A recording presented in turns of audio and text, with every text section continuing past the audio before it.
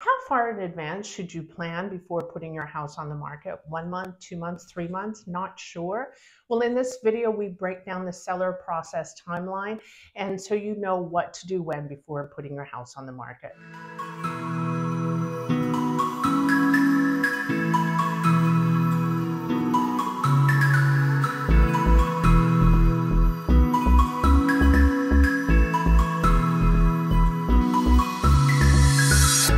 Welcome back to my channel. If you're new, my name is Jade Lee-Duffy, your favorite San Diego realtor. I talk about all things related to real estate and what it's like to live in San Diego. If you find any value in this video, please hit the like button, subscribe, and also hit the notification bell so you are notified the next time a new video comes out. All right, let's get back to the seller process timeline and what to do when. So you've decided to put your house on the market. Now what? Not sure when to start? Well, selling your house is definitely something that you don't want to do on the fly. You want to plan and prepare and make sure that your house is market ready. So I'll break down 5 milestone dates before you put your house on the market. But before you do anything, you need to pick a date first. So when do you put your house on the market? Well, according to a Zillow study, the survey said that the best time to put your house on the market is between March and April. These are the fastest selling times, and the houses during this period get the most above asking price. So if you're outside of these times, still any time into the summer is good up until July. And then in August, it starts to slow down a little bit. And if you can, putting your house on the market before September is going to get you on average the best results. And if you can't put your house on the market within this time frame, don't worry, houses sell every single day throughout the year. There are always buyers looking for houses. Houses close every day throughout the year. So once you've got a date, work 2 months back from that date. So that's the first milestone. At this time, 2 months before, start researching other houses on the market, seeing how many houses there are, what price they sell for, and also you can go to open houses and actually check what people are doing, what that price point means for buyers, and also if sellers are staging their house and how they're making it market ready. And this way you'll have a good ballpark of what your house is going to sell for. Obviously, as you get closer to the date, you'll want to double check again what your competition is on the market, but 2 months out, it will give you a good ballpark. Also at this time, 2 months in advance, it's time to collect important documents, such as property tax documents, home insurance policies, and mortgage statements. Also, during this time to keep note 2 months before is that you may be able to claim a tax deduction for closing costs and any upgrades that you make to the house. Obviously, I'm not a tax expert, so don't just rely on my tax advice.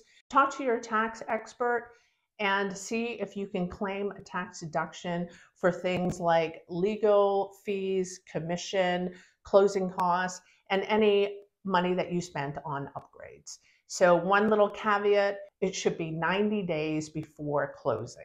Also at this time, look at your finances and look at how much equity you have in the house. And one more thing, 2 months before, one thing that you can consider is getting a pre-listing home inspection. So this is kind of just like a little report card on your house and how it's doing with respect to the condition of the house.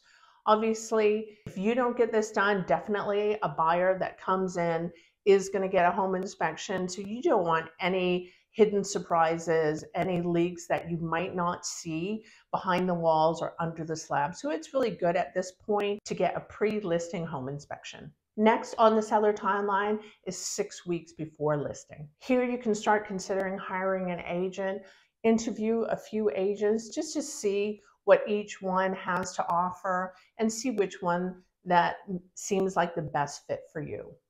Ask around, ask your friends and family. Also, you can look on YouTube and find agents that really know their stuff.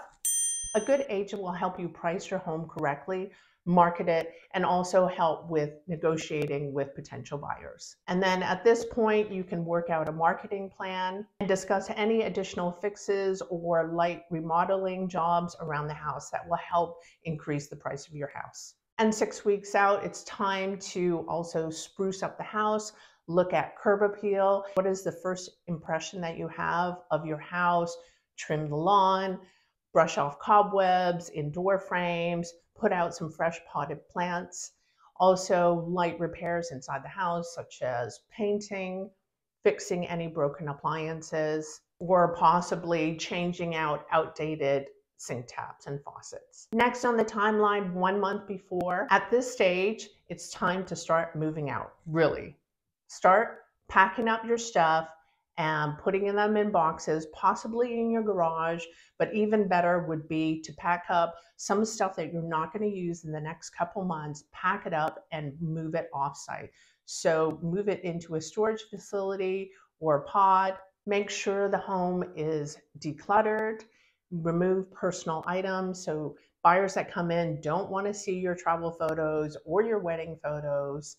So it's best for them to walk into the house and picture what it's like for them to live there and not peeping into your past vacation.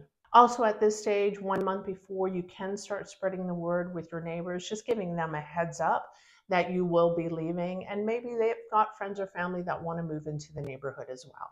Now, 2 to 3 weeks before listing, it's time to get a better, clearer financial picture of your situation. Get the mortgage payoff statement so you can figure out the proceeds that you will get from the sale of your house.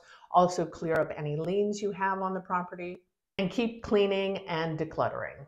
Make sure that your house is in tip-top shape for buyers. Remove any personal items, take out furniture if it's decluttering the space. Make sure that the furniture in the room makes sense. You don't want buyers coming in and trying to figure out what the function of a certain room is. Now on to the final stretch, 1 week before listing your property on the market. It's time for lights, camera, and marketing. Once you've got your house looking its best, it's time for photos. Getting a professional photo can increase the value of your home significantly. Make sure there's as much natural light that comes into the home as possible. And you want to just show your home in its best possible light so when buyers come in, they'll just fall in love. At this point, your agent should be writing out a property description. So work out what are the best features of your house. And also a for sale sign should be scheduled so it's ready to go as soon as your house hits the market. And now the big day has come where your house goes live. Unfortunately, it is a lot of work, but always make sure that your house is neat and tidy for any potential buyers to stop by. You will have to live in a perpetual state of clean. Make sure that everything is put away, it's neat and tidy. And now you're ready for buyers to come in and just wait for the offers to start rolling in. Good luck. Well, thank you for watching this video. If you need any help with buying or selling real estate in San Diego, please don't hesitate to reach out. My number is at the top of the screen, and remember to hit the like button, subscribe, and the notification bell. Thank you for watching.